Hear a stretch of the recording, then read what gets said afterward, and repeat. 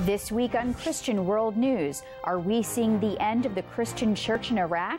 One respected church leader says that soon there will be no Christians in that country. Others say God is just getting started. Plus, in Peru, devastating floods sweep away everything in their path, leaving behind mud, ruin, and infected drinking water. See how one team of relief workers is bringing fresh water and fresh hope to the victims. And I think in many ways it's been a train wreck for 50 years in terms of the people going through these places, getting secularized and going out. See how this man is changing the secular status quo at Ivy League schools. 여러분 안녕하십니까? 크리스천 월드뉴스입니다. 얼마 전 런던에서는 테러 사건이 발생했죠. 국회의사당 바로 앞에서 일어난 테러였는데요. 이 사건에 연루된 용의자가 체포됐습니다. 이들은 최소 8명인 것으로 전해졌는데요.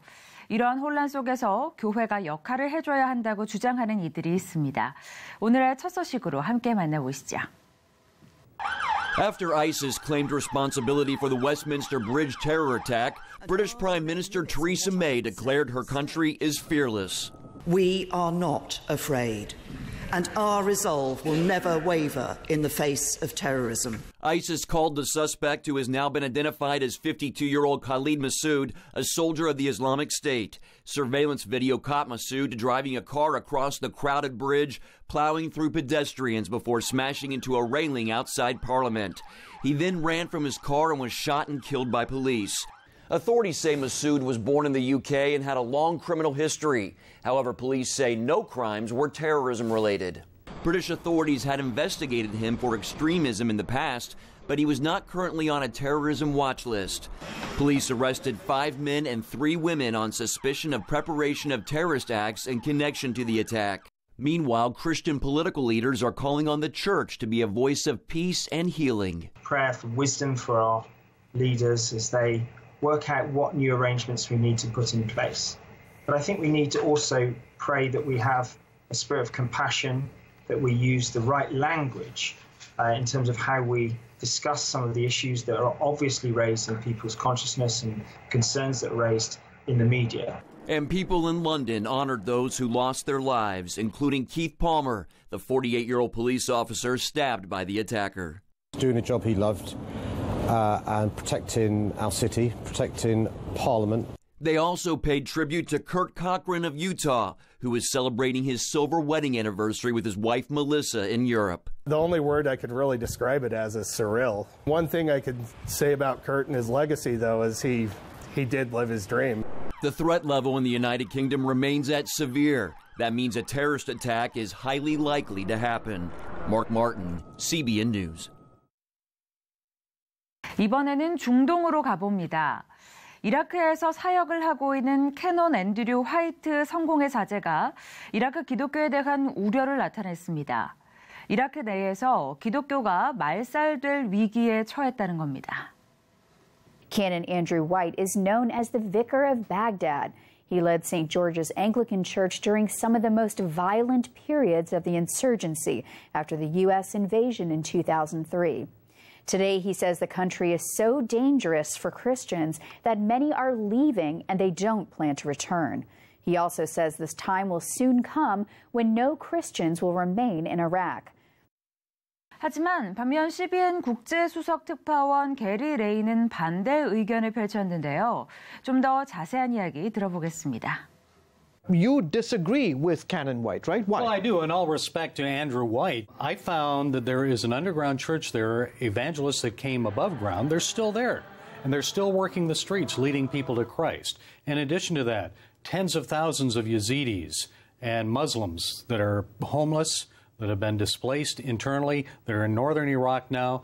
Guess who's reaching out to them, ministering to them, and leading many to Christ? I've been to the churches, you have too. We've seen many of the people filling the churches now are former Muslims or former Yazidis that are coming to Christ. So I disagree. Maybe the traditional church is in decline, the Anglican church and so forth, but I think there's a new thing that God is doing there in Iraq. Talk about a little bit about the conditions. I mean, he does point a very hostile condition that makes it difficult for Christians to survive in. But there's a remnant there. There are some that have stayed because they want to be salt and light in Iraq. If everyone leaves, who's going to stay and be salt? So do you believe a church, there will be a church that makes a comeback at some point? I think it's going to be a vibrant and strong church. I think God is doing some pruning, getting rid of the dead wood. But Christ said he will do a new thing, and I think that is what he is doing today in Iraq. You have a different perspective about the persecuted church and what happens when the church is persecuted. Well, I think you have to have an eternal perspective and one that is not fleshly. In the flesh, we say, oh, make the persecution stop. We have to stop this suffering and the hurt. Yes, no one welcomes persecution. But Christ said, as his followers, we will be persecuted. We can expect it because the world hated him first. It's going to hate his followers. But the good thing about it is he uses that and grows his church, and that's what we're seeing in Iraq. Talk about what the church here in the West can do specifically to continue to stand with our brothers and sisters in Iraq, Syria, and across the large swath of the Middle East. Well, I know those that you have met and those that I have met always say the same thing. When you say, what can we do for you? They always say the first thing they want is prayer. And then once they get beyond that, they say, well, we can use some Bibles too. But prayer and Bibles, yes, so get on your knees and pray for these people. But in addition to that, put your faith in action. Do something to help them. There are many Iraqis that are homeless right now. There are many groups that are helping, like Cbn Disaster Relief. We're stepping in and helping them. Many other groups are helping, Samaritan's Purse, Operation Blessing. Support them and helping them because they're homeless. They need not only a good place to stay, but they need food, clothing, water, education for their children, those types of things. So why shouldn't your church step out and sponsor some Iraqi families and help them? So let's help them there first. But then those who come here, reach out and don't be afraid of them. Reach out and show them the love of Christ. Okay, someone who has seen it firsthand across the Middle East, Gary Lane, our Chief International Correspondent. As always, sir, thank you for your analysis. 예루살렘 구시가지 중에서도 가장 거룩한 성지로 꼽히는 곳 어디인지 아시나요? 바로 성묘교회인데요. 예수님이 십자가에서 돌아가신 후 사흘간 묻히셨다가 부활하셨다고 믿는 바로 그 장소지요. 최근 이 진귀한 내부 복원 작업 영상이 공개됐는데요. 함께 만나보시죠. It's called the Edicule, a structure built over what many believe is the burial place of Jesus. After years of neglect, it's getting a facelift. The Holy Rock is preserved, and this is a great result of this phase of the project. Professor Antonia Morapoulou oversees the project. Of course, now we are going with bolts and anchors, titanium anchors, to readjust the marble slabs upon some mortar and concrete.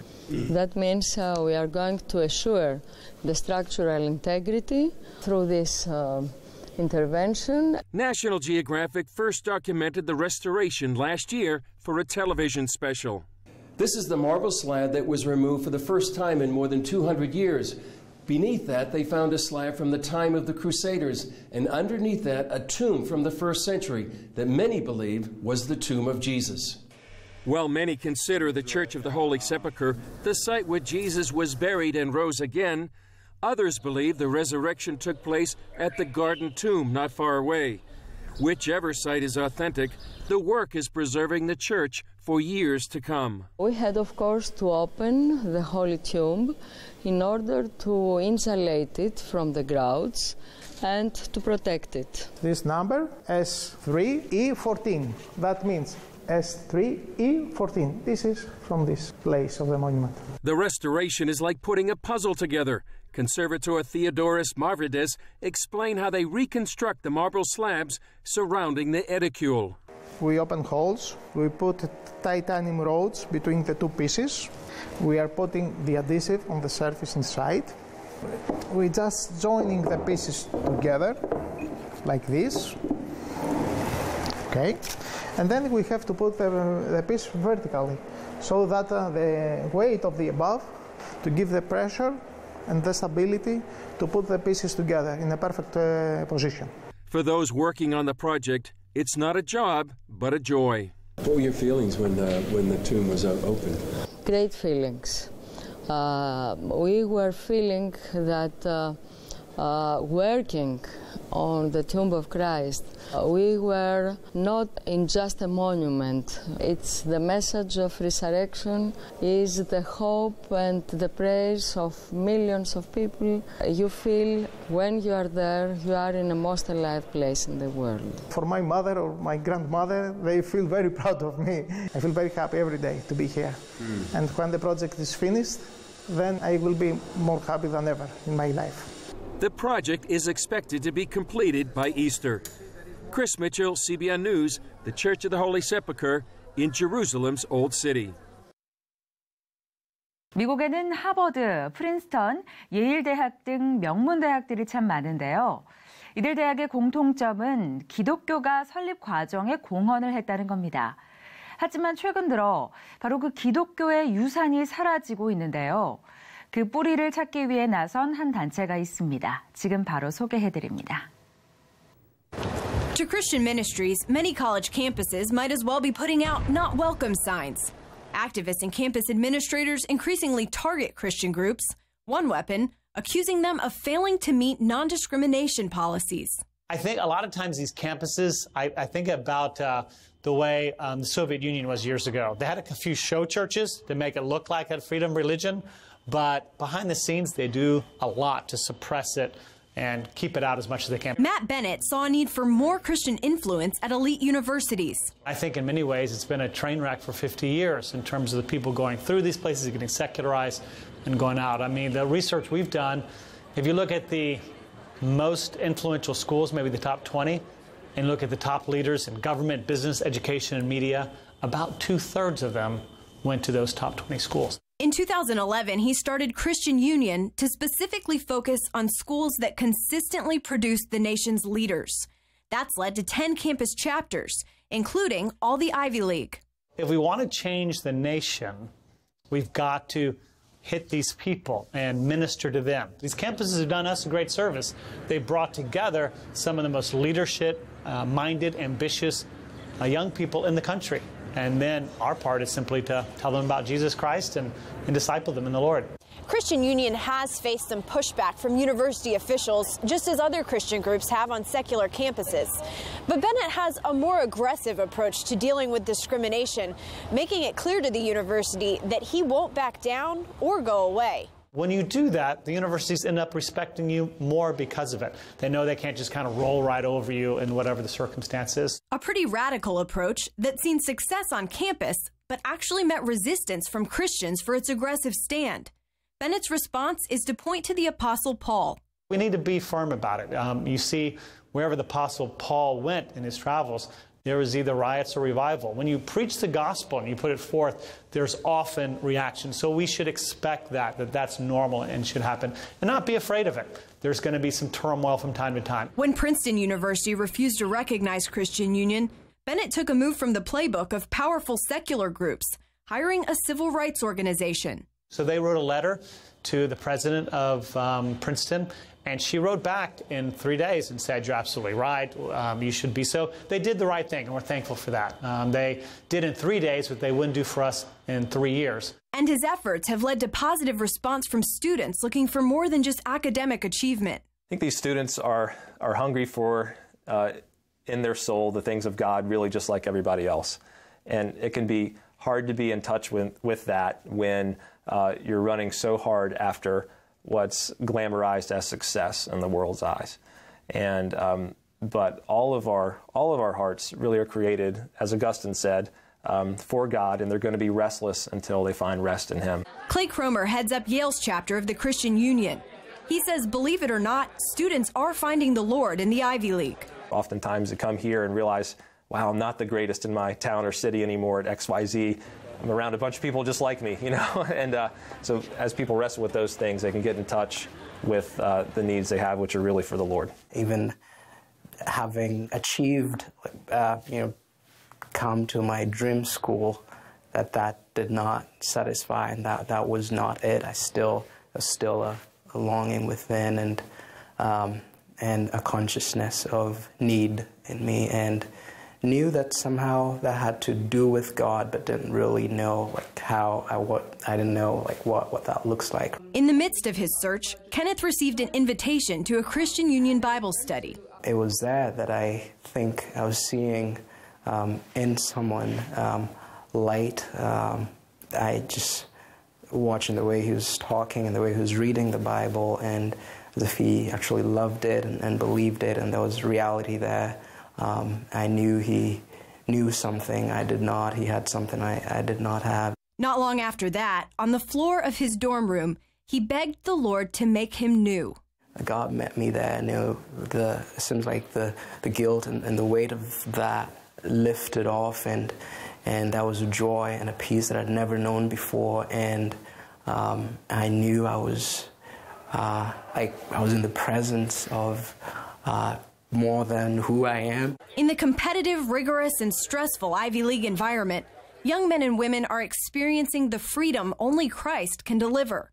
Now, with the support and encouragement from groups like Christian Union, they can grow their faith and spread God's influence around the world. Long my imprisoned spirit lay, fast bound in sin and nature's night. Thine eye diffused a quickening ray. I woke, the dungeon flamed with light. Caitlin Burke, CBN News, New York. 한 대학생이 전 세계 사람들의 기도를 모아 책으로 출간했습니다. 도널드 트럼프 미국 대통령을 위한 기도들인데요. 이 책을 함께 만나보시죠. 1981. Veronica Karaman is a golf pro and peak performance coach, but also dedicated prayer warrior. She felt God himself calling her to pray for presidential candidate Donald Trump. Trump went down the escalator and announced his presidency, and God said to me, pray for Trump. I'm not a political person, but I said, yes, sir. The Regent University grad wrote out those prayers, ending up with about 120 pages, which she delivered to Trump. Then she heard God saying to step it up a notch. I heard this download, prayers for the president.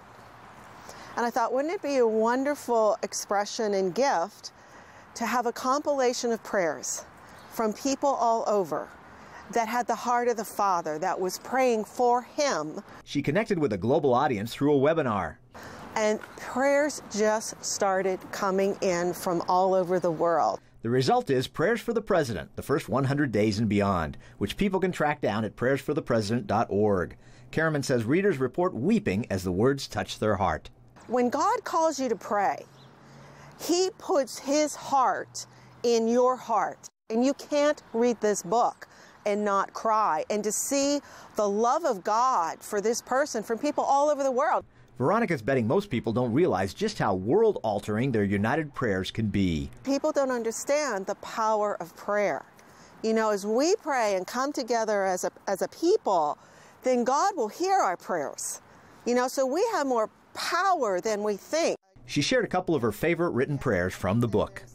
As he has allowed you to become a king, I bless you to allow him to rule and reign in your heart, so that the King of Heaven will be able to rule through you on earth. We cut off from President Trump all the liabilities of those who went before him and the snares of the office and its deep roots fed from places other than the river of God. I pray that you will form in him the character of a president made in the image of your Son, Jesus Christ. Veronica's hope and prayer is this book could get into enough hands that 10,000 people could be praying the same prayer on the same day for President Trump. Paul Strand, CBN News, Washington. 기독교인들이 대규모 홍수의 여파로 신음하고 있는 페루를 돕기 위해 나섰습니다. 기록적인 폭우로 많은 사상자와 피해자가 발생했는데요.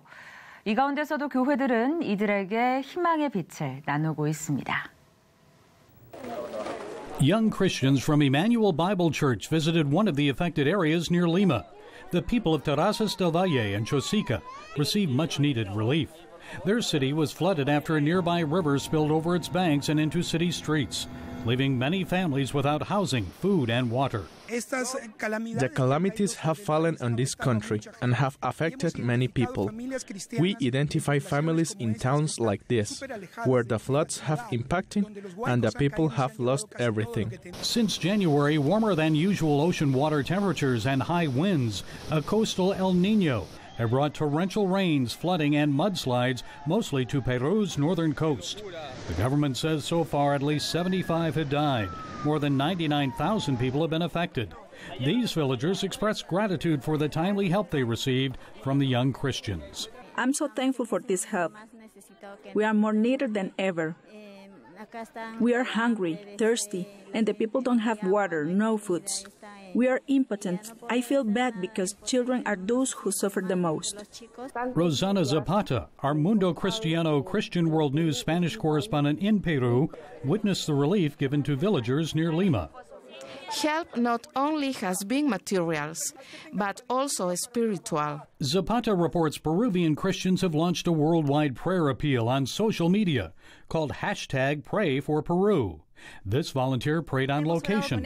We are praying with them. A lot of them have accepted Jesus, and that is a great satisfaction for us. We know that we can help them, and we are the hands and the feet of Jesus. Blessed are the feet of those who bring good news to those in need. We have many families affected, and we are very grateful for your presence. Thanks God for giving us the supplies. You give us spiritual support, and this is very important to move forward. CBN is also bringing timely help, partnering with Peruvian Christians and others in the affected areas. In partnership with Peru's Joint Command and the founder of Business Solutions Against Poverty, our in-country disaster relief teams have delivered medicines, water, and insect repellent. We've joined with churches in Peru's capital city of Lima to provide food, clothing, blankets, and drinking water for flood victims in the cities of Chimbote and Trujillo. Meteorologists are predicting heavy rains may continue through the end of April, so CBN is organizing more teams to bring help in the days ahead. Gary Lane, CBN News. 오늘 준비한 소식은 여기까지입니다. 저는 다음 주에 다시 찾아오겠습니다. 시청해주신 여러분 고맙습니다.